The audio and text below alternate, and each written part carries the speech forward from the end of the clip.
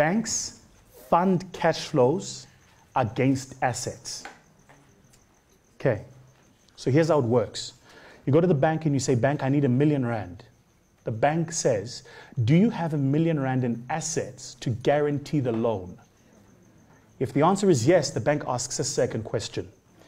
If the repayment period of the loan is 12 months or 10 months, say, and your monthly repayment is 110,000, ergo, at the end of 10 months, you would have paid 1.1 million, the bank has made 10% interest profit from it. Do you or can your business generate 110,000 rand net of operating expenses and tax in free cash flows to pay back the loan? And if the answer is no, even if you have the assets to support the loan, they're going to say no. If you write projections that say you can get the cash flows, if you don't have the assets against which they can secure the loan, they will say no. I'm going to write it on the board so you guys remember this. Is that okay? Yeah. It's so important. That's why entrepreneurs get frustrated by banks. And you go, the bank is not funding me. Guys, banks are not in the business of funding entrepreneurs, unfortunately. That's not the way South African banks work. It's just not. Sure, no, let's get this down. You and I have enough time, don't worry. So there's a line, okay?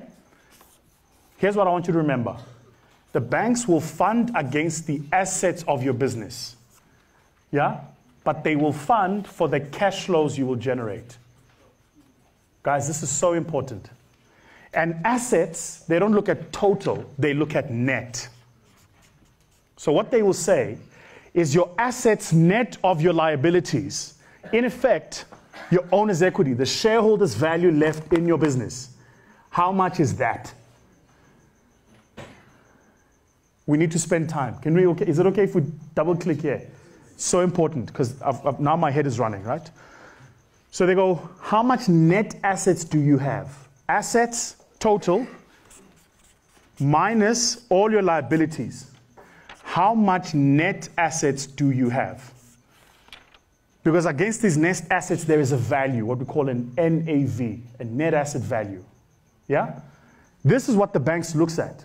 And they go, he's asking for 10 million. But he only has 5 million in net assets. Which means if we gave him 10 million and it failed, and we took his business and sold his assets in what we call a fire sale, we would only get back, at best, 5 of our 10 million. And they say, no, we can't do it. Make sense? Yeah. Right. So what you want to do is you want to get to a position where you can create as much assets as possible.